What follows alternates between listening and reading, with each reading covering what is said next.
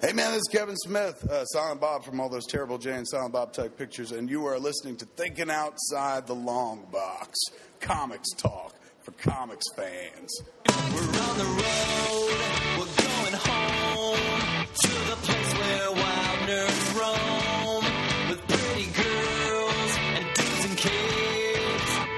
Going to the cons is our escape. It's like a land of the beast in a soft-filled sky where you can meet all your heroes and none of them fly. Hey everybody, and welcome to Thinking Outside the Long Box. My name is Thomas Strange, and with me are some of my very best friends who know exactly how to piss me off. The greatest guys you'll ever meet. First off, my good friend Josh. How are you, Josh? I'm just practicing what you're preaching, so I was wondering, Tom, could you do that intro a little slower? Yes, I could. I'm kidding. That was fabulous. I'm doing great. I'm doing so great that the magical sugar that's destroying my body has turned around by some miracle medication, and now I actually have to drink extra sugar. LT, a cautionary tale for you, you son of a gun. How are you, and what are you drinking? I'm drinking water. I would love to have some of what Josh is drinking. Josh, tell us your secret. My secret is Glimeparide. My doctor is this very tiny little Asian lady who wants to prescribe to me like 20 different pills. And when I ask her, can I just change my diet or exercise more, she goes, why? I can just give you pills. She hates all Eastern medicine and all holistic things. She just wants to give me pills all day. So I'm going to start taking Glimeparide just to get on your bandwagon. And Mikey, how are you doing, and what are you drinking tonight? I'm doing fine. I have already finished my Dead Partner, and I am halfway through with my Yingling Chaser. But I got to tell you, I think you should stop going to Dr. Pez. I love Dr. Pez. She's hilarious. And like I said, she doesn't want me to change anything about my lifestyle. She just wants to give me pills. It's a great doctor. Yeah, and candy comes out of her goiter. Who doesn't love that? Speaking of goiters, today we're going to be talking about supervillains. Not just any supervillains, though. Supervillains related to the Green Lantern or the Green Lantern Corps. Tom, why don't you start us off? Who's your favorite villain of the Green Lantern? Well, I have two. One of them I'll talk about during my social justice part, but everyone knows that one of my favorite supervillains of all time is Solomon Grundy. Born on what day? I forget. Josh? Tuesday? Solomon Grundy, born on Monday. Come on, man. You're the rhymer of the group. I thought maybe he was late. He was not neither a premature baby or a late baby. Solomon Grundy is a zombie who is mostly made out of plant matter, which made him a terrific foil for the original Green Lantern, whose ring could not affect wood. Now, Solomon Grundy has had an amazing arc over the years, no longer being just a plant-based zombie, but being at times both a sympathetic character that we can kind of get behind and relate, and also just a monstrous murder machine that we can root for while he's getting the hell beat out of him. And also one of the few DC or even Marvel characters that hardly ever gets to wear pants. So Solomon Grundy is my vote for one of the greatest villains to come out of the Green Lantern things. How about you there, LT? Who's your favorite Green Lantern villain? Really like the idea of the first Lantern as the Lantern villain.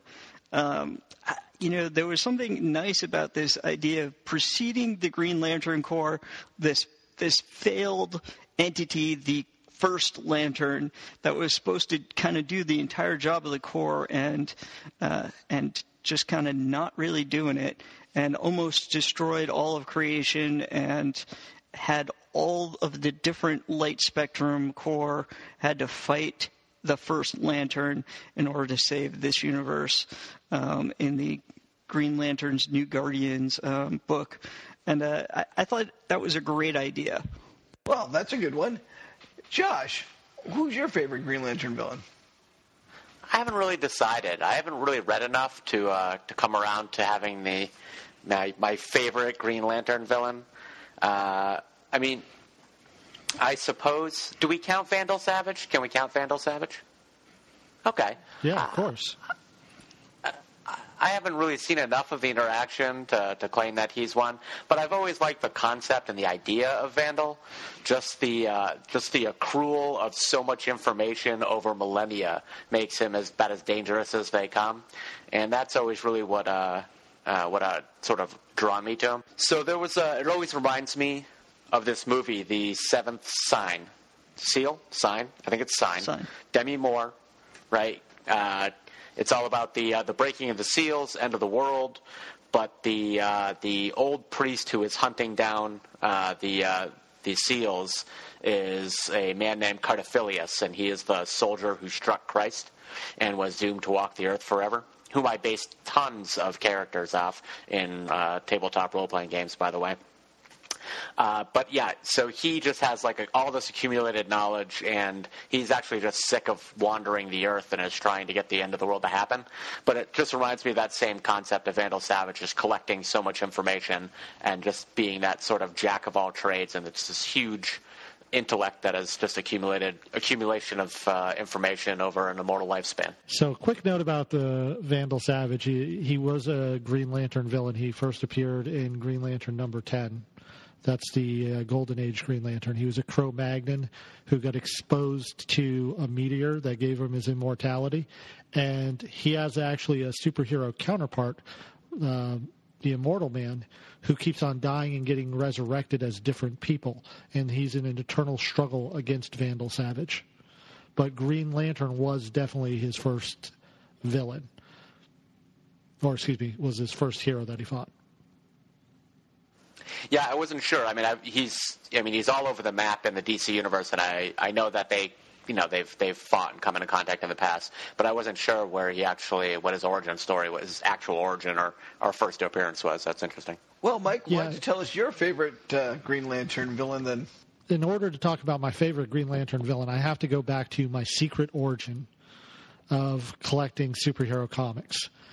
In 1974, my dad brings me down to Gale's newsstand and says, go ahead, pick out a comic book. And I say, okay. And I look through the racks and I decide today's the day I'm a big boy. I'm 6 years old. I'm going to get a superhero comic.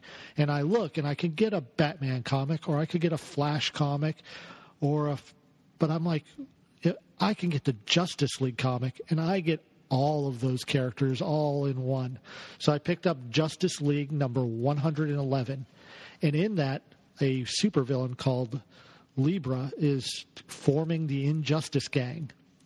And one of the rogues that he chooses is the Tattooed Man, who is a Green Lantern villain. And because this is the first Green Lantern comic I've ever read, I have a weird thing in my childhood mind where I think this is his main nemesis.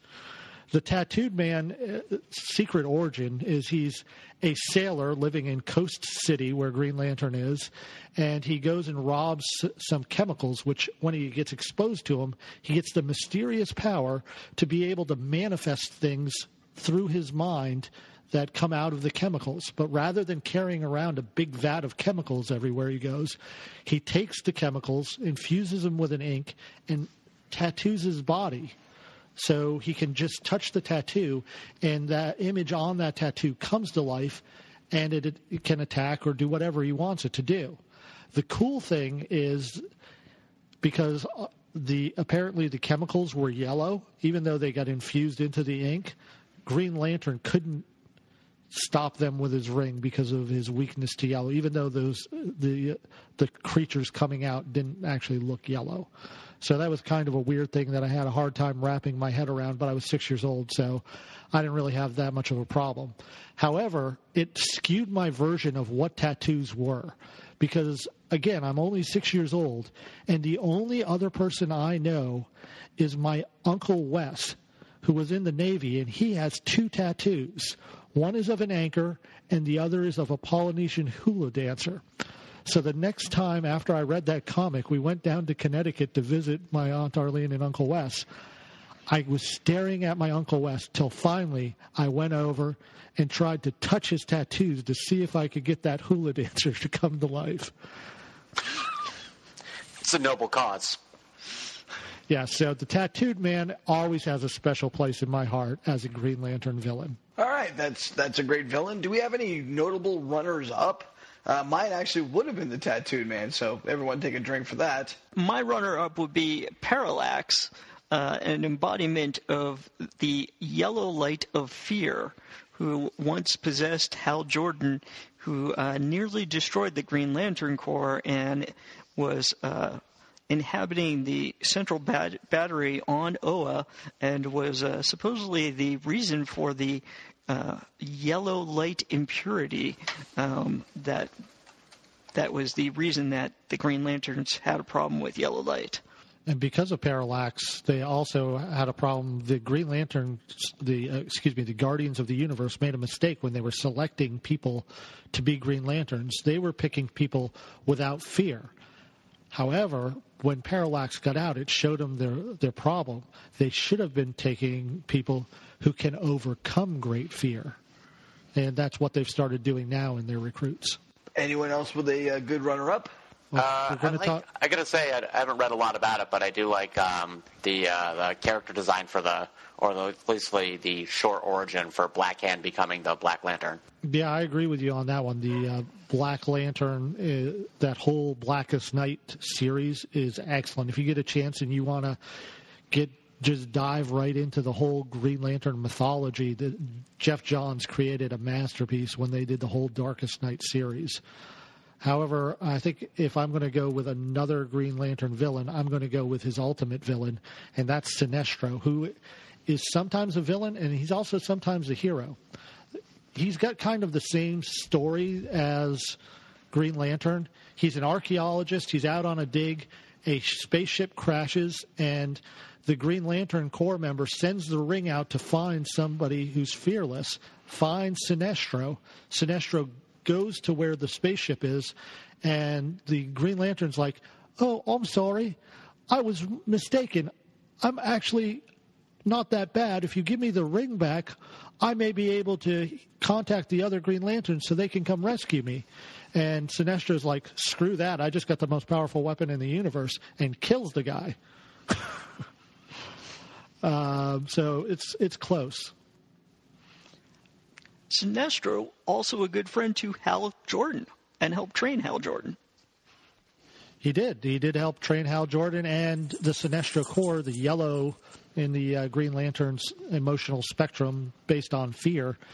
If you get a chance to check out the Sinestro comic from 2014 to 2016, it's really one of the best series that takes a supervillain and dissects him into what makes him tick and why he's the way he is. Well, I guess that's about it for villains. We've had all our runners-up. And remember what I say, don't diss what you hate, just promote what you love, and have a great day.